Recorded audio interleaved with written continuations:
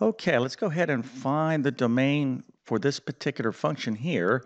And as we do so, obviously we need to recall or review what this word means, domain, when we're talking about functions. Now, functions in algebra and in mathematics is a huge topic. So at this point, if you're looking at finding the domain of a function, you obviously, one, you need to know what the domain is, okay? And if you know what the domain is, or if you're studying the domain, then you probably want to know something about the range. But even beyond that, or before that, you need to know what a function is, just in general. What's the definition of a function?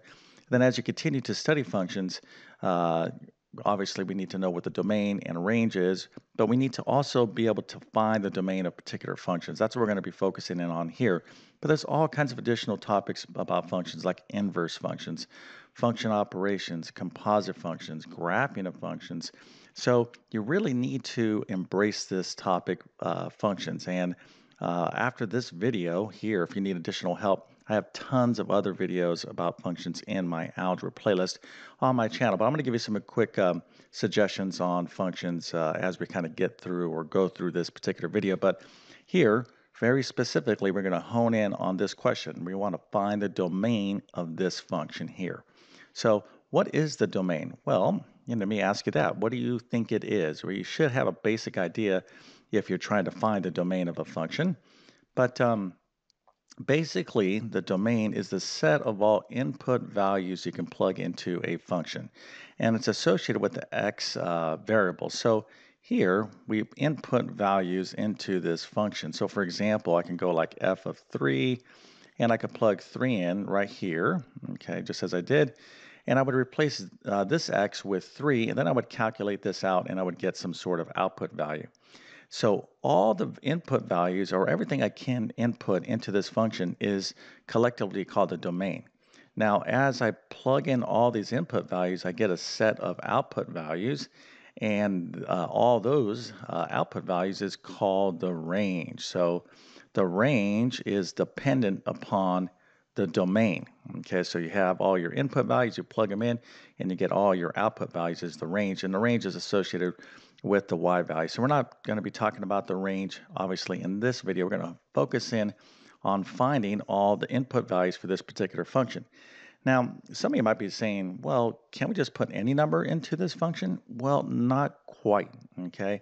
When we're looking at the domain of a function under the set of real numbers, okay, so we're not using complex or imaginary numbers, only real numbers, there are a couple restrictions that we need to consider, okay? So it's not like, well, yeah, any number you can plug into a function. Sometimes that's the case, but in other functions, it's not the case. So we're going to talk about what those restrictions are, and then obviously we're going to do this problem and determine the domain for this particular specific function. Okay, so we're going to get to this in just one second, but first let me quickly introduce myself. My name is John. I'm the founder of TabletClass Math. I'm also a middle and high school math teacher, and over several years I've constructed what I like to believe is one of the best online math help programs there is. Of course, I'll let you be the judge of that. If you want to check out my math help program, I have a link to it in the description of this video. But basically, I have 100 plus different math courses. I have all the main courses like pre-algebra, Algebra 1, Geometry, Algebra 2. I'm going to be launching pre-calculus here shortly.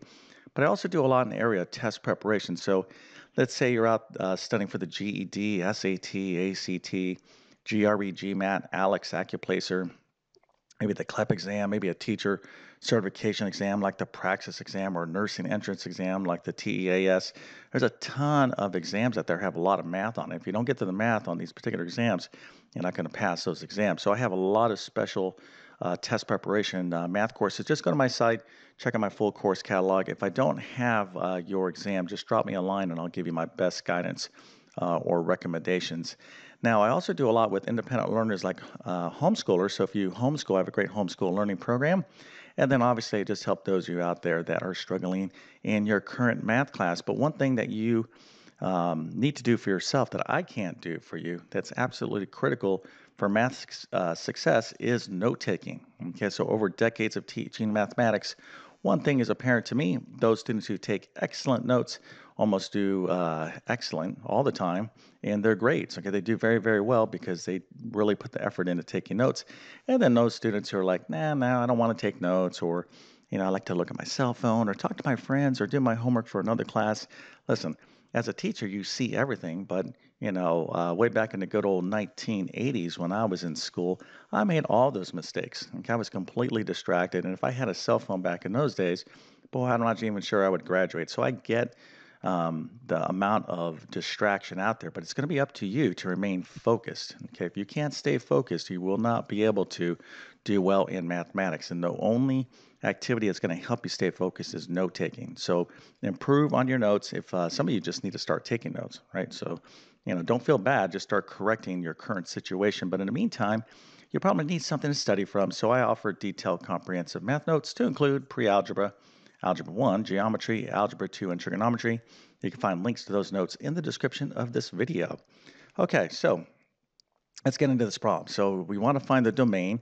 Now, if you think you know what to do, okay, go ahead and pause the video and tinker around with this function and see if you can come up with the domain. But let's get to it. All right, so we're going to find the domain under the set of real numbers. Okay, we talked about that.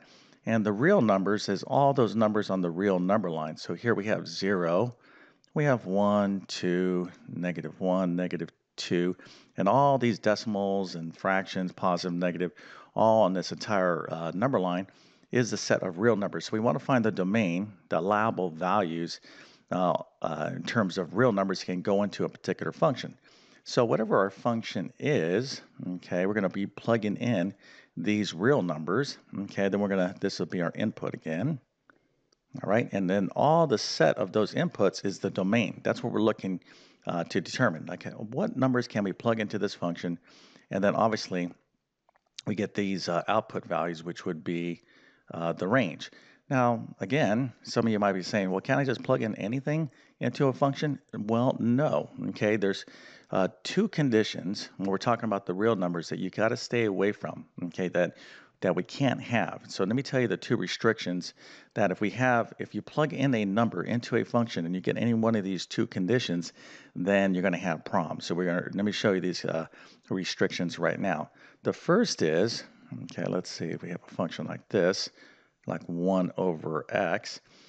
When you see a function with a fraction, we can never have 0 end up as a denominator. So for example, in this function, if I go, let's go evaluate f of 0, that's 1 over 0. Well, this is a big no-no. Okay, you can't do this, all right, because you can never divide by 0 in mathematics. So 0 is not allowed into this function, so it would not be part of the domain of this function. Okay, so that's kind of the first condition. We can never have 0 end up as the value of the denominator. Now the second condition, let me just go and draw a little basic function here, is we can't have a negative value underneath the square root. So here, let's say this is our basic function. Let's say I want to take f of -4. So I'm going to find the square root of -4. Well, some of you out there are like, oh, well, that's 4 or plus or minus 2i. Okay, if you're familiar with complex or imaginary numbers, and you would be correct. Okay, this is, in fact, the answer. The square root of -4 is plus or minus 2i, but that's complex numbers, imaginary numbers. That's a whole nother number system, okay? We're not dealing with that. We're talking about the real numbers, okay? So there is no imaginary numbers in terms of the real numbers. Matter of fact, if you go into your calculator and try to take the square root of -4, this is like a basic calculator, you'll probably see error, okay? Because we can't do it, right? There's no two numbers. It's not -2 times -2 is +4, and 2 times 2 is also +4. So there's no two numbers that we can multiply by themselves that gets us back to, -4, right? There's just no two numbers that we can do that. So again, to answer this question, we have to go into another number system, the complex and imaginary number system. So these are the two main restrictions. We can never end up with a negative value underneath a square root, and we can't have a 0 in the denominator. So when you're looking at functions, okay, we have to consider those two restrictions and find values that could cause or trigger these scenarios. And then what we want to do is remove them out of the domain. So let me kind of specifically show you this here. Okay, so here is our function. and we have a fraction going on here, right? We have to really we have multiple things going on here. So we have a fraction. So the first thing is, we're saying, okay, look, I have this square root. Okay, let's just look at this square root. It's in the fraction. So when we're talking about square roots, they can never be, we can't have a negative number in a square root. So therefore, what does that imply? Well, all the numbers underneath that square root need to be positive, okay, 0 or positive. So x plus 6, whatever this value represents right here, has to be a positive number. So let's write this as an inequality. X plus 6 has to be greater than 0. This means right here, we're just using inequalities to state that x plus 6, the value of it, has to be positive. So we're going to say x plus 6, you got to be greater than 0 because that's where all the positive numbers are at. Let's just look at a real number line here. Here is 0.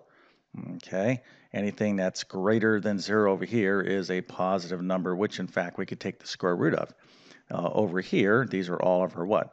Negative values, and we cannot take the square root of these negative values with respect to this function. So x plus 6 has got to be greater than 0. So that's one condition that has to be met for this function.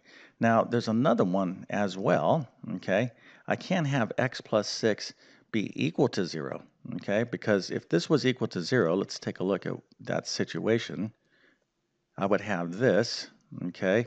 If x plus 6 was equal to 0, I would have the square root of 0, which would be 0, so I would have 1 over 0. Again, that's a second restriction. So it's a little kind of confusing because you have two restrictions going on at the same time, but this is, kind of different type of problems that you can face. Okay, it's, in algebra, you're not going to just have one simple problem. So we can't have x plus 6 be equal to 0, and we can't have x plus 6 be x plus 6, excuse me, has to be greater than 0.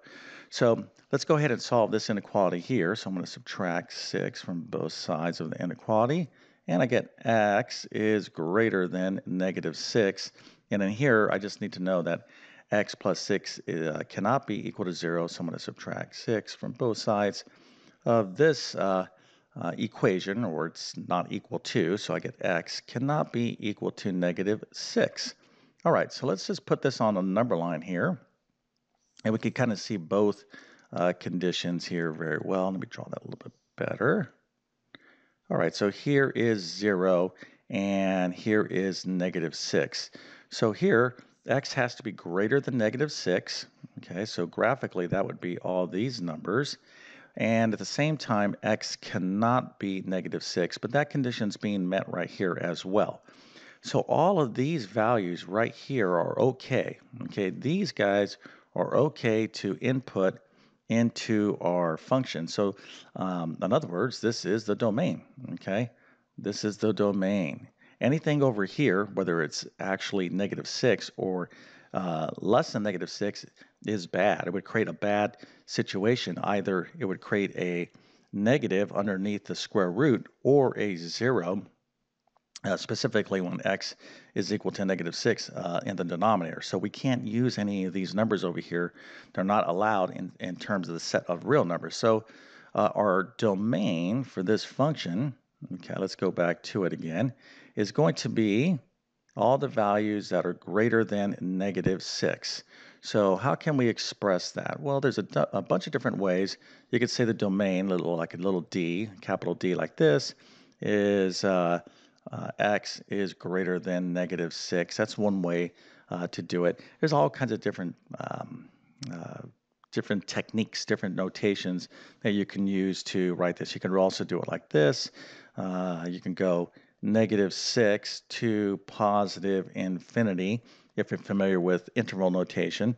Because I'm not as concerned with your the way you actually express the domain.